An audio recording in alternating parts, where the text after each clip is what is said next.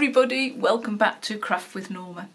Today I'm going to show you and I'm going to call it a flip-flop concertina book that I've gone and made using some waste. Now I've done a commission on a tag book concertina, and this is the waste craft card that I had left. I had loads of it, so I thought I'd try and make something out of it. And then I came across a tin, which when we was on our retreat I actually sprayed black, and all I've gone and done is just covered the inside of the lid itself and the inside of the tin with some nice papers that I found in my stash. And then I've just wrapped them up in ribbon so you can get them in and out of the tin easier. And a little notebook just to go inside it as well. So I'll just put that on one side. Oh, excuse me. Then I've gone and made what as I say, is called my flip-flop, flip over concertina book. And I've just utilised 4 pieces of the craft card and some of them that I've cut down. So the reason I've called it the flip-flop, because when you open it out, like so, I've got these bits that will actually flip across. So with this one, it flips that way. So you can see there we've got something on that side. And we've got a young man there, one of the Tim Holtz mini dolls. I'm going to call him Michael because I've put an M there. And then this one is time flies, and I've gone and used some of the Tim Holtz insect bugs. And I've just put some wings on there, and then a lovely beetle just there. And then that flips over, and again using one of Tim Holtz dies. This one is actually made by Tanya, that she sent me in the post as some happy mail, so thank you Tanya. I've gone and utilised it there. And then that turns over there, and on this side of the flip we've got a pen. And then here I've gone and utilised one of the butterflies, and I've just used half a wing, and I've just used that to have as a tuck spot for that little card to slot into, just there. And then on this side I've again used one of the Tim Holtz insect bug stamps, and that flips over there, and we've got a young lady there, and this is a bookmark that just slots into there. I must admit I was running out of ideas because it's such a narrow piece of card to utilise.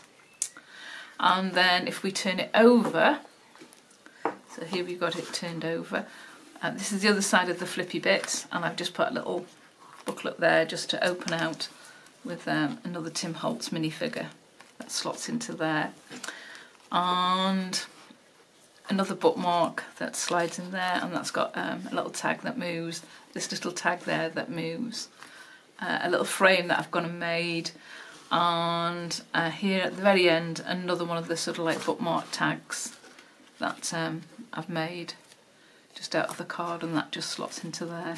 And he's the front of the book, so if you bend it all back up again, making sure that you've got everything, all the flippies in the right place, it all sort of interlinks. So that's the book that I've gone and made. So to make it, it is quite simple, to be honest, like everything if you know what you're doing. So I'm going to have a go at trying to show you what I've gone and done. So first off, I've gone and got some of my card, and all I've gone and done here is just use some masking tape, or you can use any tape that you want to actually get the card together. Now when you put it down, what you don't want to do, which you're tempted to do, is to put them too close together.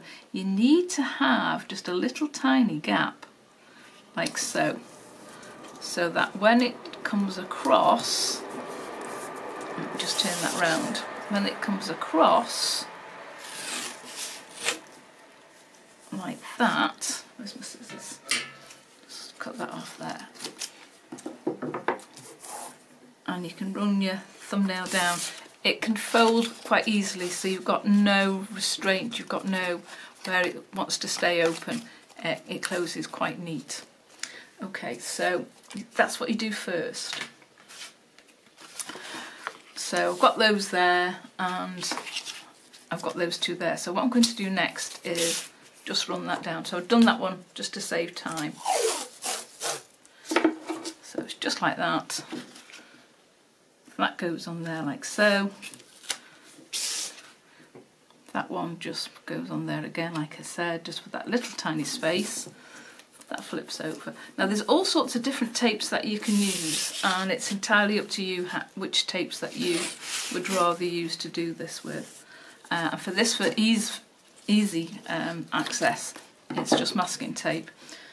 Now I have used the sticky tape that boxers use to wrap around their hand before they put their boxing gloves on. That's really good if you're going to do a more heavier card than just the simple craft card. So there we've got our base for our concertina book. So you can use any size card. I've only used this because of it's what I've got as waste, and I just want to utilise my waste.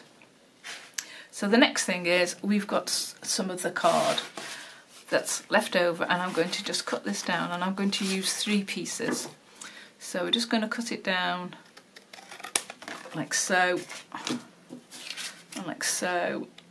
I'm not very good at cutting straight, if I'm honest. So next, what we're going to do is on this piece here, so we want it, so you've got this opening here, so you've got the fold facing left and the opening facing right, and we're going to put a piece of card inside there, and we want about 1 inch gap like so. And then what I'm going to do is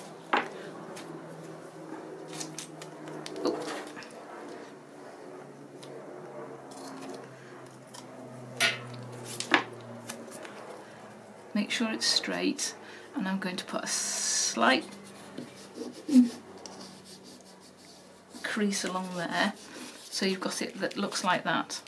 Then what we're going to do is just flip that over, open up the page like so, and then put another piece of masking tape across the back there like so.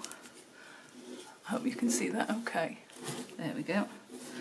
So that's our first flappy bit, okay? So that's on the first bend that's open. The next one we're going to want to do is on this one here. Now this one here is now the bend, okay, so this is where it opens out like so. So on here we're going to do exactly the same. We're going to get our piece of card, we're going to slot it in. Now it doesn't matter where you put that. If you want to have them all in the same place, or you want them slightly to the top or the bottom, it's entirely up to you. But again, we want about 1 inch. Try and do it as, if you can, as straight as you can. Now, if you've got one of the glass mats that's got the lines, that's ideal, because with that you can actually make sure that everything is in line. I'm doing this by eye. Okay, so again, we've put a piece of masking tape there, we run our hands across there, that flips over, and we move it across, and then with this piece of masking tape we're going to do the same again. We're going to layer that down, okay, and that'll flip there. So again, you've got the 2 pieces there. I don't mind that little bit of extra. As I say, you've got the flexibility there to do it however you want. And then the next one, you're going to turn that over, and you've just got the single one open to your right hand side. You're going to do exactly the same. You're going to get your piece of cut card, and again you're going to roughly measure it about 1 inch. Now obviously if you want to make them so they're more sticky out, more prominent in certain areas, it's entirely up to you. You can sort of play around. This is just to give you a guidance of what you could possibly do. So again, I'm going to try and do it by eye. Piece of masking tape down, like so. Flip it over, turn that over there, like so, and put the piece of masking tape down. Oops, there we go.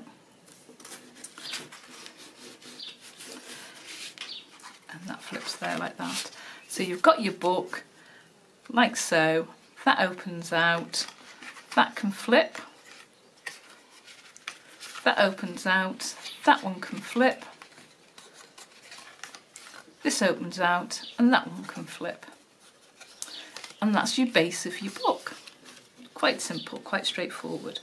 Now, because I've used card, what I've gone and done is I've gone and got some black gesso, and I like to have my work, as you can see here, I like to have it edged. I quite like the grungy look. So I've just gone over it, all over it with the black gesso. You can use gesso, or you can actually use black acrylic paint. You don't have to, you could just leave it as it is, but I just wanted to hide where the tapes are, because if you don't do that, you can, when you put your paper down, you'll be able to see the masking tape, unless of course you use black tape. And that's it. Quite simple, quite straightforward, but I just think it's just a little bit different to the other Concertina books that I've seen. So please have a go, and any questions do ask, and if you've not subscribed, please do. We'd love to have you on board, and those who have, hi again, it's nice to see you again, and I look forward to seeing you soon. Okay, don't forget to hit the subscribe button and the bell button, and you can find me on Etsy and Instagram. The book and the tin will be going on my Etsy shop, Crafted by Norma. Okay, all the details will be below. See you soon. Bye.